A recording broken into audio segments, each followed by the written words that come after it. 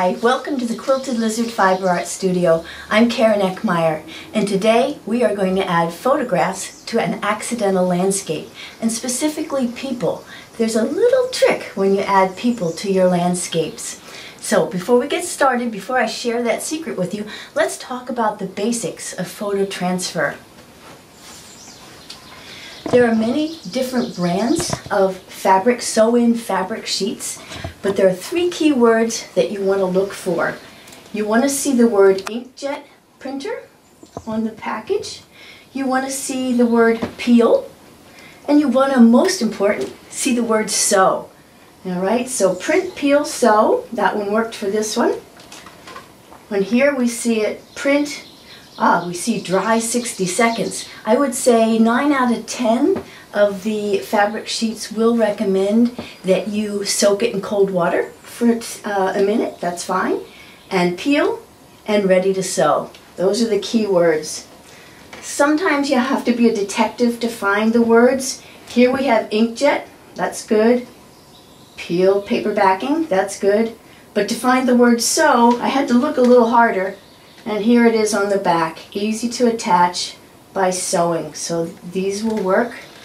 And just one more. I've used these four. There are many, like I said, on the market. But look for these words. This one, design on computer, because that's what you will be doing. Print and sew. So what do they look like?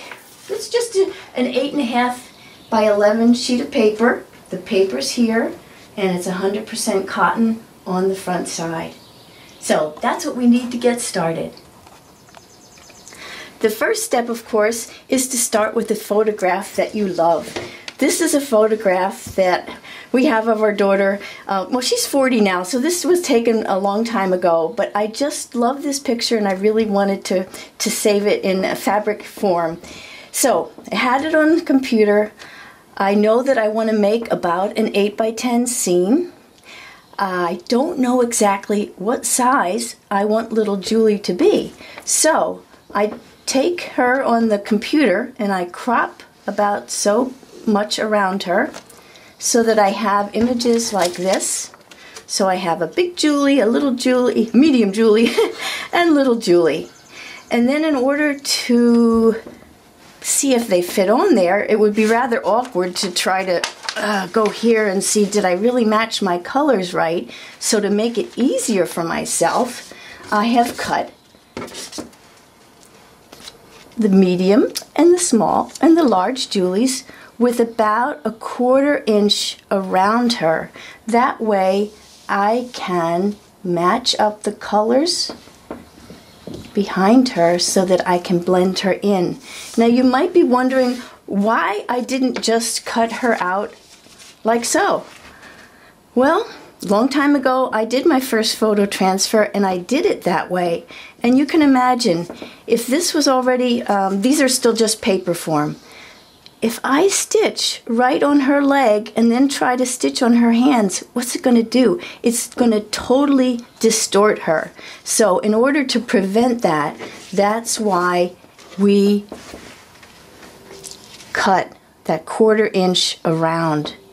Now that I know that this is the size I want, then I can go ahead and transfer that to fabric, because those fabric sheets are expensive, rather.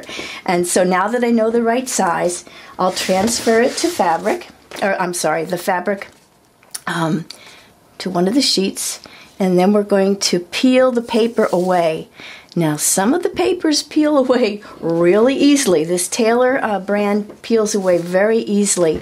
Some of them you're going to actually iron it on the back side first to get it so that the paper will release. And it's just a matter of playing with the corner. So here's one version here, and then I have another one. This is the Simplicity. It's a cotton poplin, so it's a little softer. So I have my Julie transferred to fabric. Next step is I'm going to cut that 1/4 inch, a little bit generous 1/4 inch around. Just so like this. Just so I don't have to stitch on her little body or mess up her face.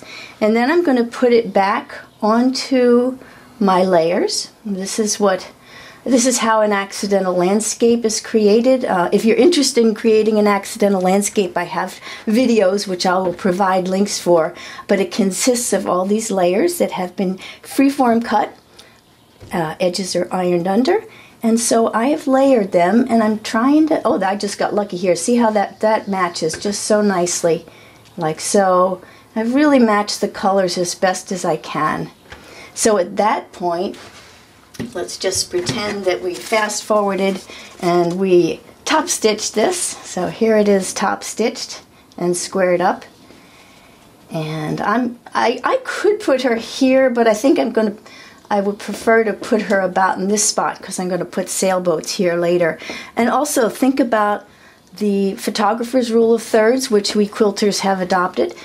Picture a tic-tac-toe grid on your piece, and you want to put your focal point in one of those places. So this third intersecting would be a nice place to put her.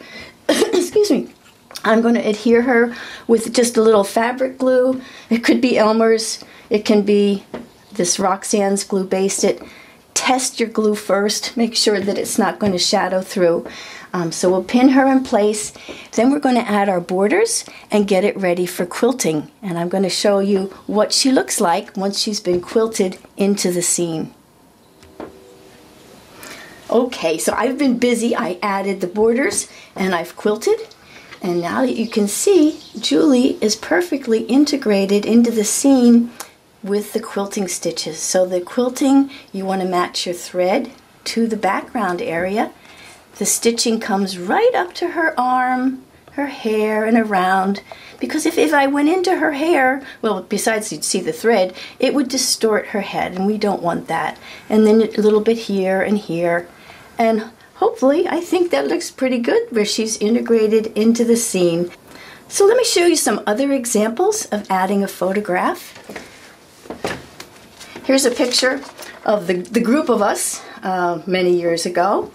The background of this is a little more complicated. I didn't say it earlier, but adding a photograph to a beach scene or ocean or lake is very easy because the layers are simple. So with this, I've cut out the photograph. I still have it on paper, and I will make my layers for my accidental landscape to correspond with that. And here we have a little bit of magic, so something like that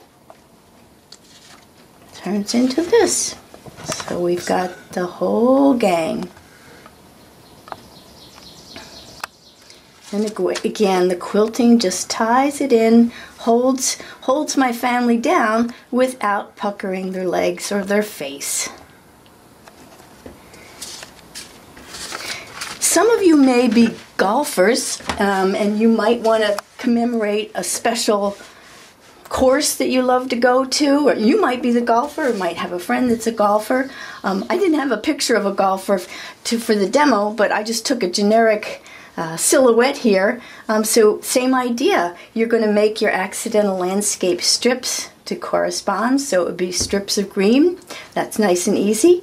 And you would follow the same steps that I showed you with little Julie to adhere it to a landscape or to your golf course. So that's people. What about your four-legged family members? Or you have a picture that it doesn't have a background that you necessarily can match. This is my daughter's dog, Boone, and I wanted to put him on a beach scene, but this was not a beach background. So I really did have to cut around him exactly on the edge. I wasn't able to leave a 1/4 inch around. But you know what? He didn't bite me. He didn't bark at me. And it was totally fine. And I have a picture at the end of the video to show you what he looks like stitched on a little postcard I made. But it seems to be okay with animals that you can stitch on the edge of their fur. And it doesn't distort them as much. I don't know why. Another way, without not people or animals, you might have a photograph from a trip that you would like to integrate into your landscape. This was a trip to Italy, and here's the photograph or the photo transfer. It's part of a villa with flowers, and then there's a hilltop village here. And so I integrated the scene, but I did not need to leave a 1/4 inch around because the building didn't mind if I stitched on the edges, and the flowers didn't mind it either. So that's a way to integrate some of your favorite photos from vacations into a scene. Again, you don't have to add that 1/4 inch.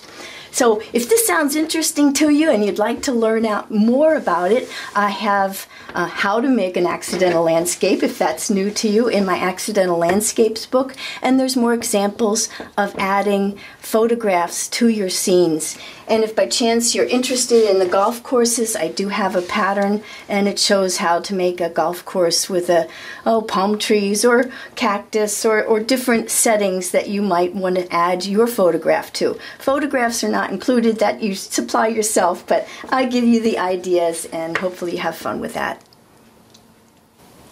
Thank you for joining me today. I hope I've given you a couple of good ideas of how to add photos to your vacation pictures to make them a real keepsake memory.